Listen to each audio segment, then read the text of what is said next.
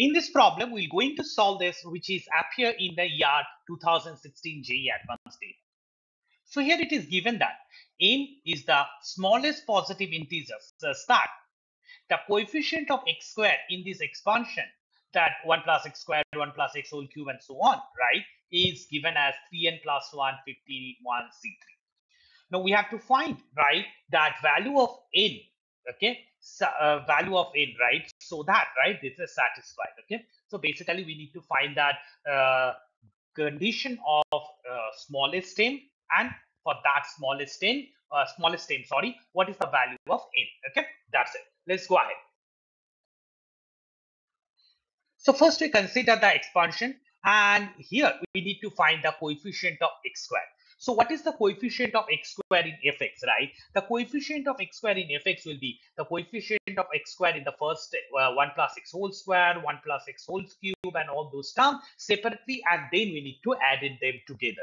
We know that, right? Then coefficient of x squared in the expansion of 1 plus x whole square will be equal to, right, using that identity, that coefficient of x to the power of 1 plus x whole to the power n is NCR. So therefore here n is equal to 2, and it's 2. So NC2. Okay, so 2C2. So therefore it's 2C2. Similarly, for 1 x square, coefficient of x square in 1 plus x whole cube will be 3C2. And if we go ahead, the coefficient of x squared in 1 plus x whole to the power 49 is 49c2, and 1 plus mx whole to the power 50 is 50c2, but m squared. Why? Because here, right, our term of that x value is mx. So therefore, we need to find that mx whole square term we need to find out. Okay, that's it. Now, if we add all of them together, so then only we get the coefficient of x squared, which will be equal to the summation of starting from 2c2 to 50c2. Okay, that's it. Now we need to find this summation values only. Okay, let's go ahead.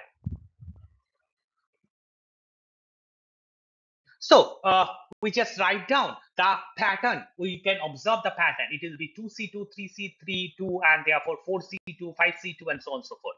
So we just add few more terms, right? Because to find this summation problem, if we add more terms, right, understanding the problem must be easier, right? So now here we first consider these two terms, right? 2c2 and 3c3. 3c2, right? So that we take separately and try to find the value.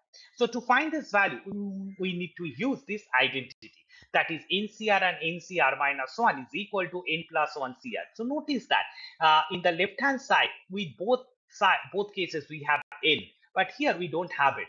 But we can easily change 2C2 as 1, and 1 is equal to 3C3. So therefore, this term can be written as 3C3 plus 3C2. Now here, if I choose n equal to n and r equal to 3, the sum of these two terms gives me as 4C3. Similarly, right, if we add both sides, the next term, that is 4C2, right, both sides, it will give us that 4C3 plus 4C2. Again, if I use the same identity, that n equal to 4 and r equal to 3, it will be equivalent to 5C3. So that's it. Now, if we add one more term again, that both sides, 5C2 in both sides, it will give me obviously 5C3 and 5C2, which gives me as 6C3.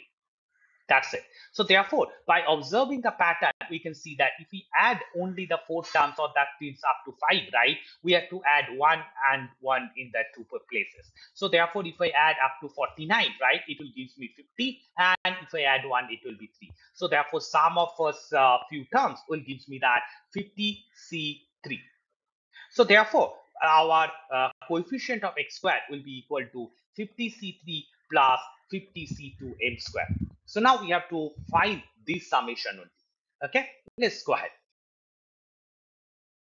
The coefficient of x squared is already provided here, 3n plus 1, 51c3. So therefore, we can easily say 50c3 and 50c2 m squared is equal to 3n plus 1, 51c3. So from here, we need to find out a relation between m and n. But how we'll proceed, right? So do so, right?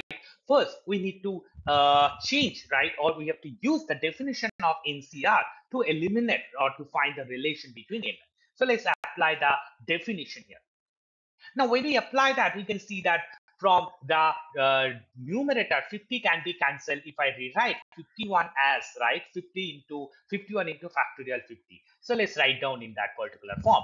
So now 50 get cancelled from both all the sides, right? Now we have 48. So now we can multiply both sides by factorial 48. So therefore we get it as 48 by 47, 48, 40. So this cancel and 3 and 151. Now this 41 can be written as 48 into 47 factorial 3 and factorial 3 get cancelled out, 48 48 cancelled out, and 3 factorial 3 by 2. So this still 3 into factorial 2 divided by 2, so we can easily cancel out the appropriate position, right? So therefore we get at the end 48 plus m squared is 3m squared is equal to 3n plus 151, right? So now see that we are able to get, right, the relationship, easy relationship between m and n. Now we need to find m squared value. Let's go ahead. So if I use that, so 3m squared is equal to 3 into 51 n and multiply. But see that everywhere we get can divide by 3. So let's divide both sides by 3. And then we can say that m squared is equal to 51 n plus 1, right? That's it. So therefore, we understand this value. Okay. So now what is asked? It is asked that we need to find the smallest positive integer value of n, okay, such that m squared will be 51 n plus 1. So therefore we have to choose n, okay, the n value in such a way, right, that 51 n plus 1 is a perfect square and that value is minimum. So we have to start with the trial and error method. So we take n equal to 1. So if we take n equal to 1, m squared will be 52. N equal to 2, it will be 103. N equal to 3, we just substitute and get 154. So these are not perfect square, right? And n equal to 5, we get 256 and it's a perfect square. So therefore, the minimum value or the smallest value of n is equal to 16, right? So therefore, n is equal to 16 and this is the least value of n, and this is occurred at n equal to 5. So therefore, the correct option or correct answer for this particular problem is that the n will be smallest and satisfying the given conditions, right? For that n equal to 5. And that's it. Hope you understood the problem. Thank you.